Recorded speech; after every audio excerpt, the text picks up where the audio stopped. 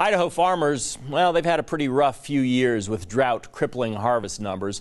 Last year, Idaho's total wheat production was down over 30% because of drought and hot weather. Our Isaiah Sharp spoke with a local Magic Valley farmer who says warmer summers and drier conditions could leave their mark on agriculture again this year.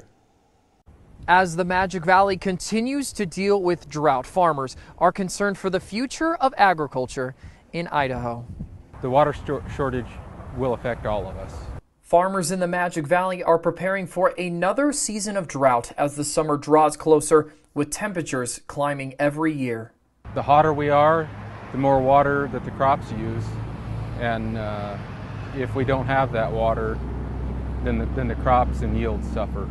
Southern Idaho farmers are also worrying about wildfire seasons not only here, but other regions west of the Gem State. Oregon wildfires, California wildfires, as well as Idaho wildfires, because of the smoke particulate matter in the air. And so the drier you are, the bigger the fires that you have, it will affect our ability to produce. John Climbs is the owner of Agrarian Harvest and says drought is one concern for farmers, but the cost to produce has risen everywhere. Well, our input costs went up 200%. So we're actually losing money. We've put all this money out there, and we're crossing our fingers hoping that we'll have a decent harvest. And farmers are risking more than just their business. They're putting their life into their fields.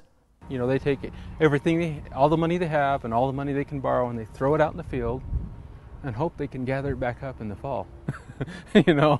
Governor Brad Little announced Friday that 34 counties in Idaho are declared drought counties and are in a state of drought emergency. Isaiah Sharp, Idaho News 6.